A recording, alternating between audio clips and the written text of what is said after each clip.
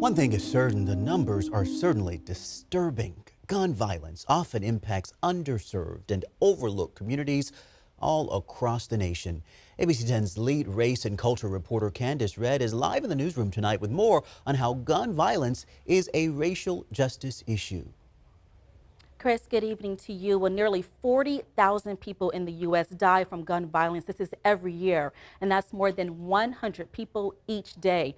Well, data also shows people of color die more from gun violence compared to white people. And you know what? Black people top the chart. Tragic is probably not even the word. I don't even know how to describe it. America is facing a gun violence crisis, and it's not impacting everyone the same. There's things like this happening all the time in our black and brown communities. We have teenagers getting killed on a daily basis, or, you know, a lot more than it needs to be happening. Black people are twice as likely as white people to die from gun violence. That's coming from the CDC and data collected by the Giffords Law Center to Prevent Gun Violence. It shows black people are also 14 times more likely than white people to get hurt in a shooting. The Black Child Legacy Campaign is a nonprofit in Sacramento working to change those alarming statistics. We have programs that have been in this community all over Sacramento, you know, the last 30 years, but we're not able to serve the way we would like to by being underfunded. Kenneth Duncan with the group says they need more funding for intervention and gun violence prevention programs. I'm pondering, like, what can I do as somebody in society, as an adult? Cammie Wilson, who lives in an Upper Land Park housing complex, says gun violence is not unheard of in the predominantly black and brown community.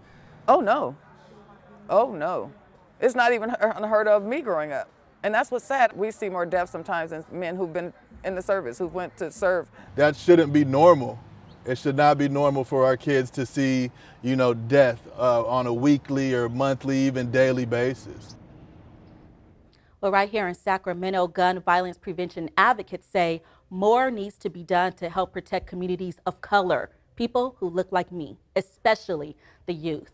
Well, some grassroots organizations are already doing the work, and that include the Black Child Legacy, who you just heard from, and Advance Peace. Well, these sorts of organizations are looking for more funding, volunteers, and support overall. Chris? Something needs to be done. It certainly gets your attention when she talks about these experiences are almost like folks are in a war zone with some of the things they've had to deal with throughout the years.